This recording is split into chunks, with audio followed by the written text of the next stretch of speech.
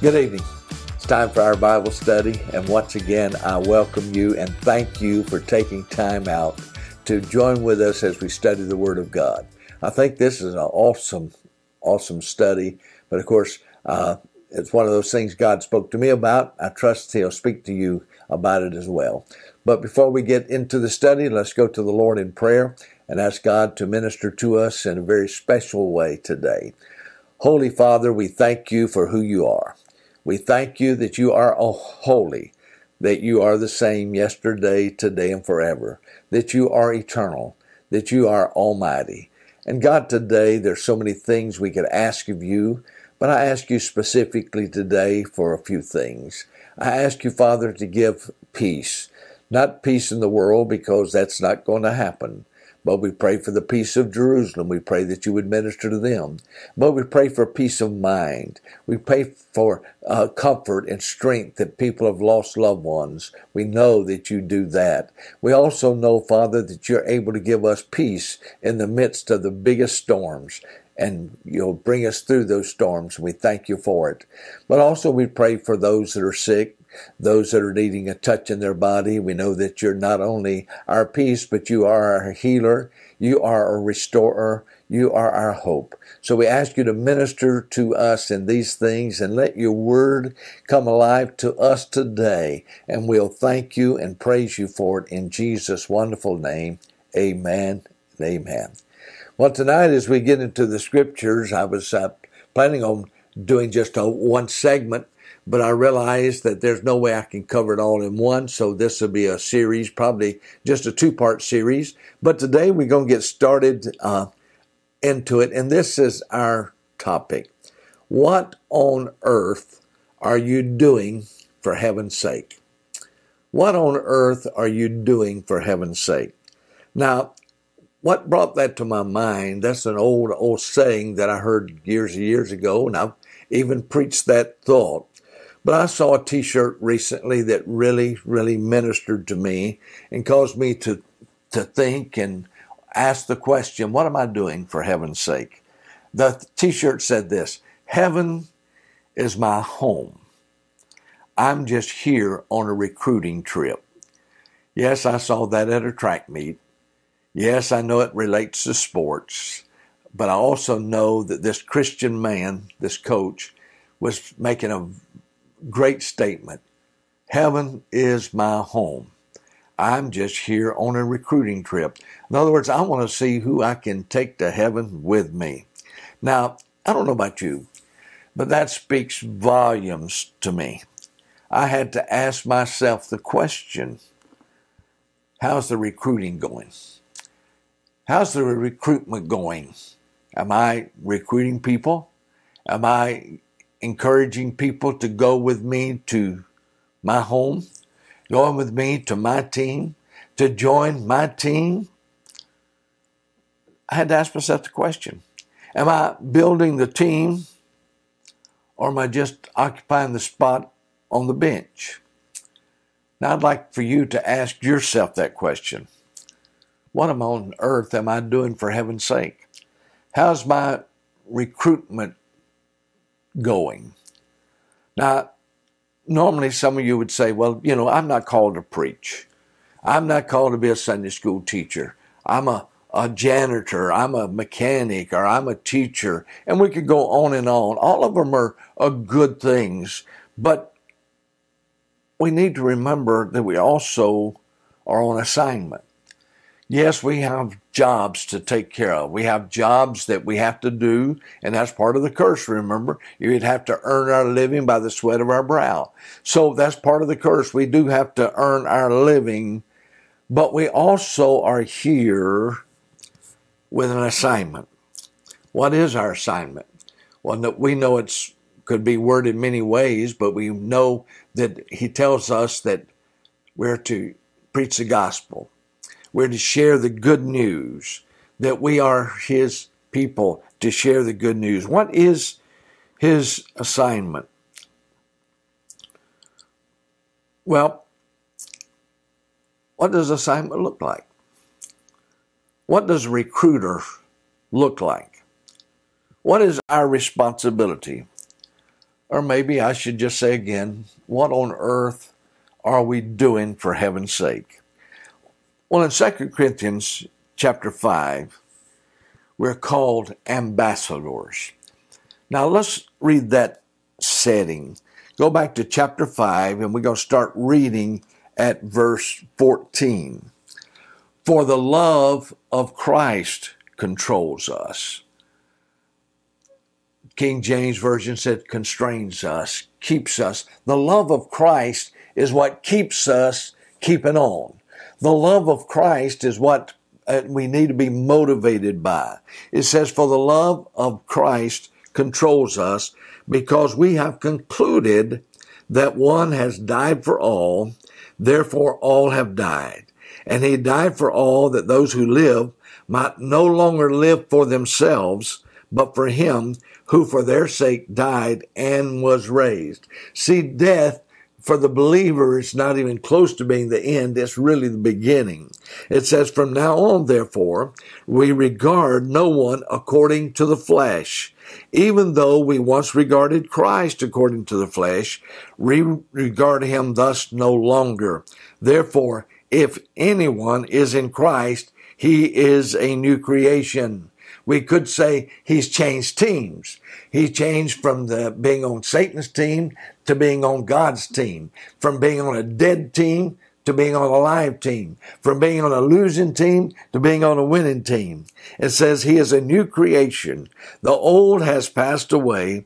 Behold, the new has come. All this is from God, who through Christ reconciled us to himself and gave us the ministry of reconciliation. That's another point that we could be sharing, but not right now.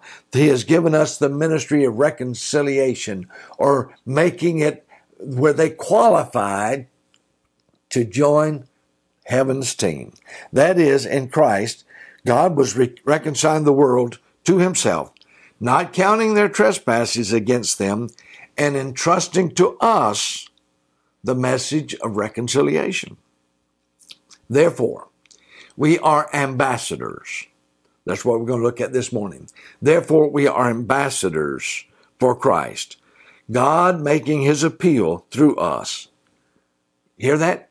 God making his appeal. We want to recruit you to be on our team.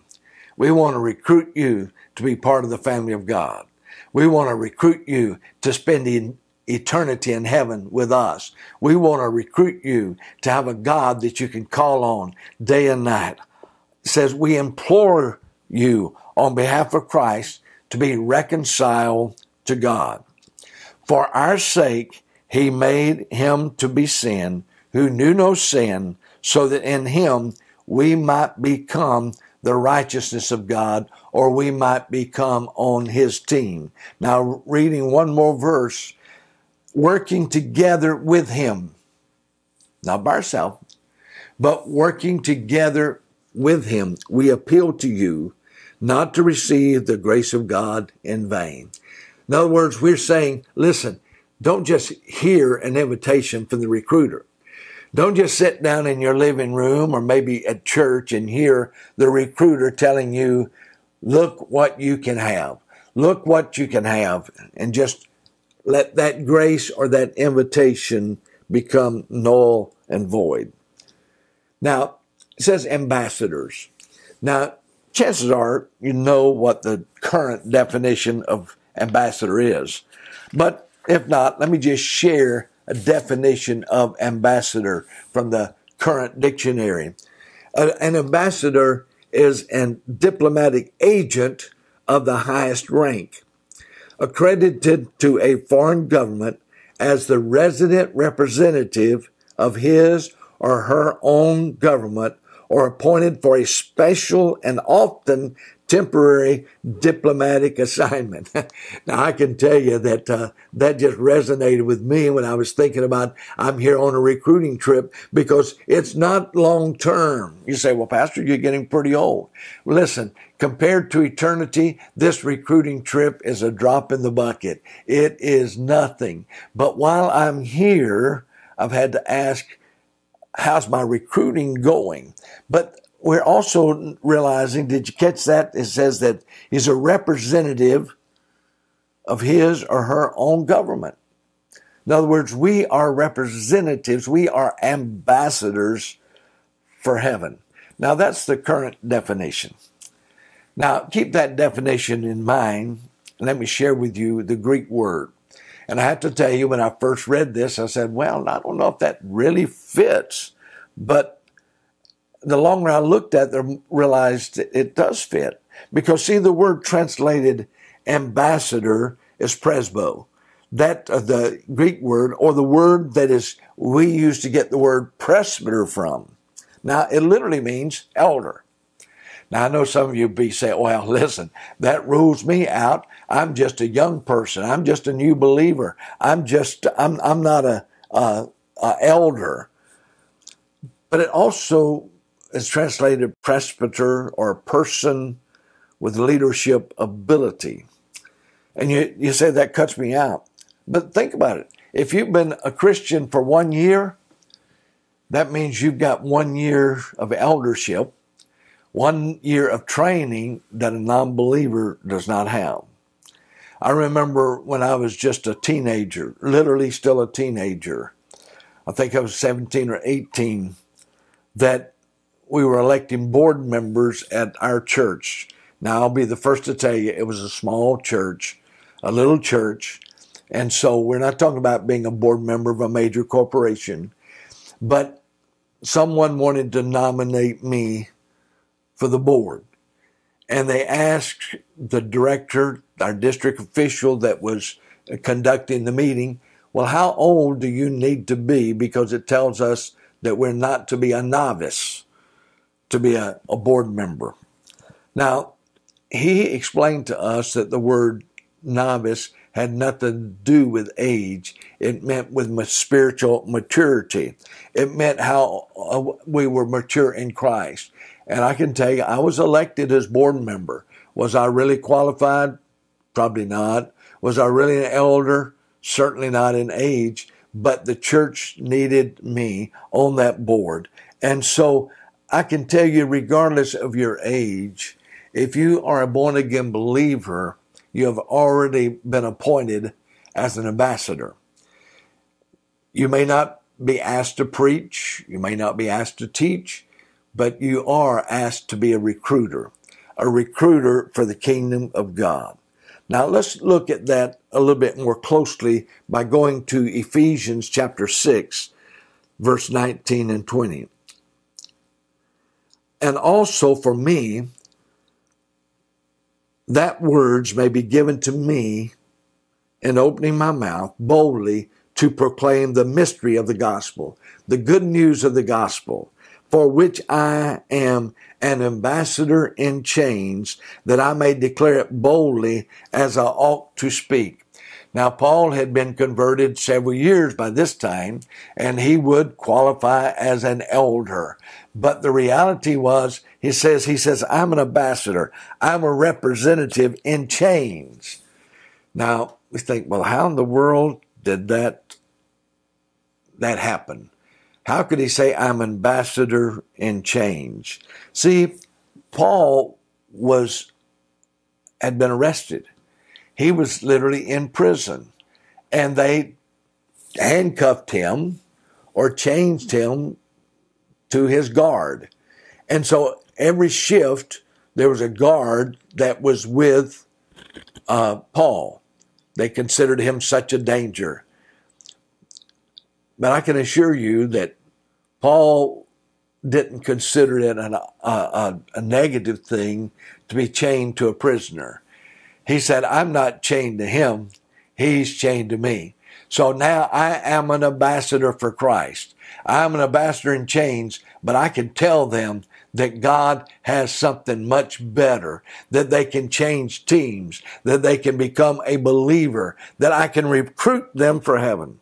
Wow, that's awesome. But then again, talks about that term ambassador. But I went over to the New Testament and read a story, a parable told by Jesus in chapter 14 of Luke, where it says in verse 28, For which of you, desiring to build a tower, does not first sit down and count the cost, whether he has enough to complete it? Otherwise, when he has laid a foundation, he is not able to finish. All who see it again will begin to mock him, saying, this man began to build and was not able to finish.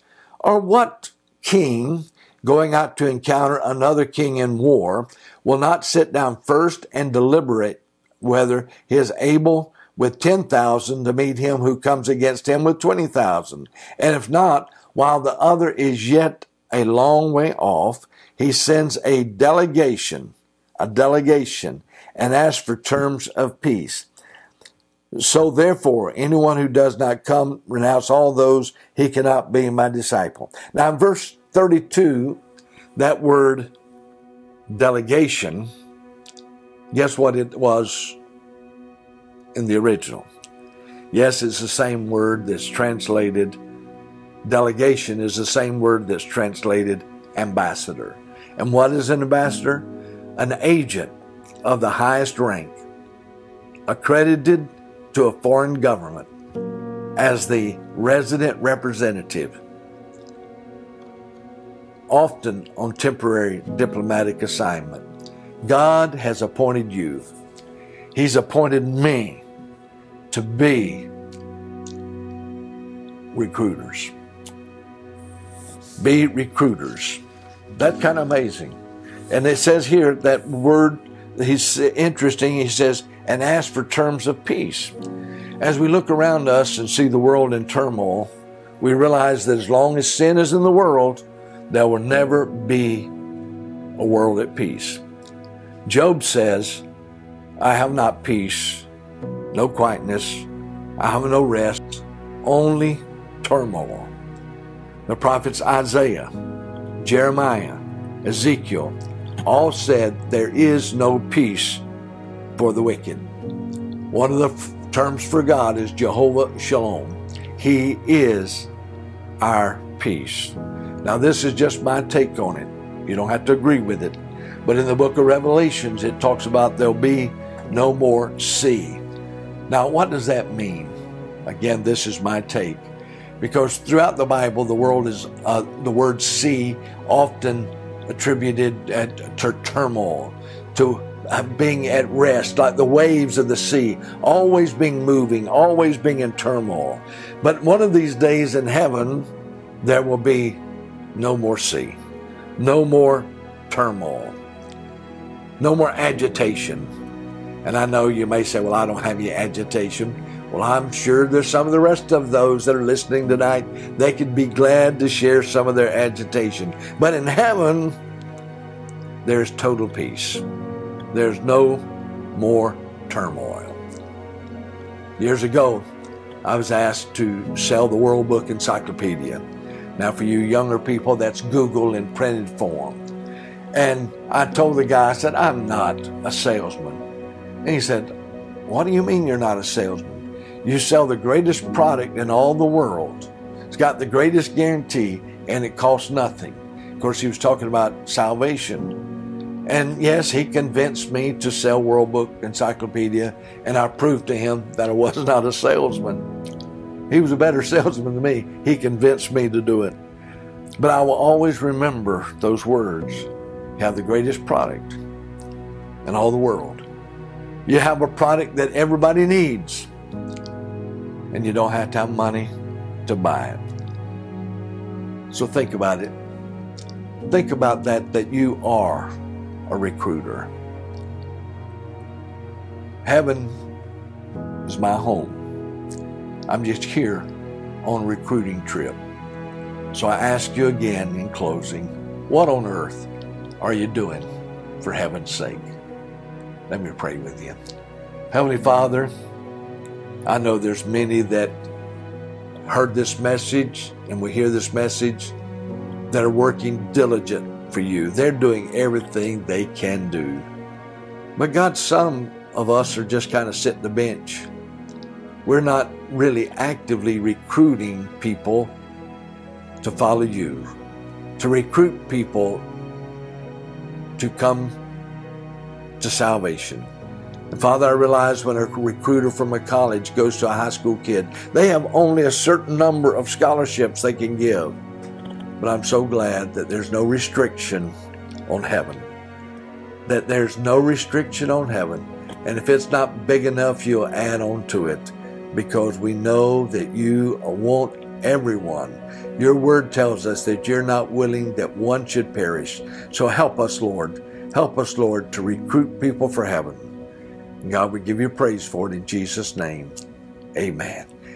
Can I encourage you in closing today to go out, get busy, and let's do something for the kingdom of God. Have a blessed day, and we'll pick up here next Sunday.